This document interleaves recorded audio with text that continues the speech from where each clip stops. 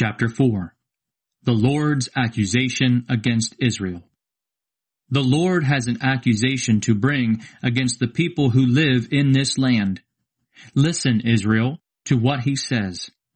There is no faithfulness or love in the land, and the people do not acknowledge me as God.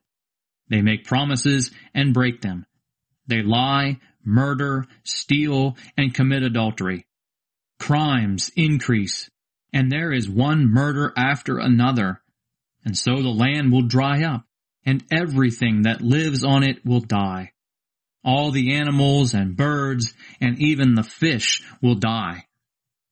The Lord accuses the priests. The Lord says, "Let no one accuse the people or reprimand them.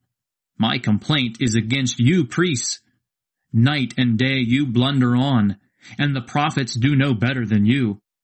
I am going to destroy Israel, your mother.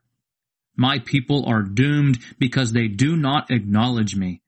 You priests have refused to acknowledge me and have rejected my teaching. And so I reject you, and will not acknowledge your sons as my priests. The more of you priests there are, the more you sin against me, and so I will turn your honor into disgrace. You grow rich from the sins of my people, and so you want them to sin more and more.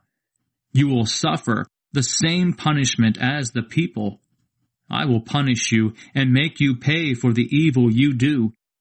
You will eat your share of the sacrifices, but still be hungry. You will worship the fertility gods, but still have no children, because you have turned away from me to follow other gods. The Lord condemns pagan worship. The Lord says, "Wine, both old and new, is robbing my people of their senses. They ask for revelations from a piece of wood. A stick tells them what they want to know. They have left me. Like a woman who becomes a prostitute, they have given themselves to other gods. At sacred places, on the mountaintops, they offer sacrifices, and on the hills they burn incense under tall, spreading trees, because the shade is so pleasant. As a result, your daughters serve as prostitutes, and your daughters-in-law commit adultery.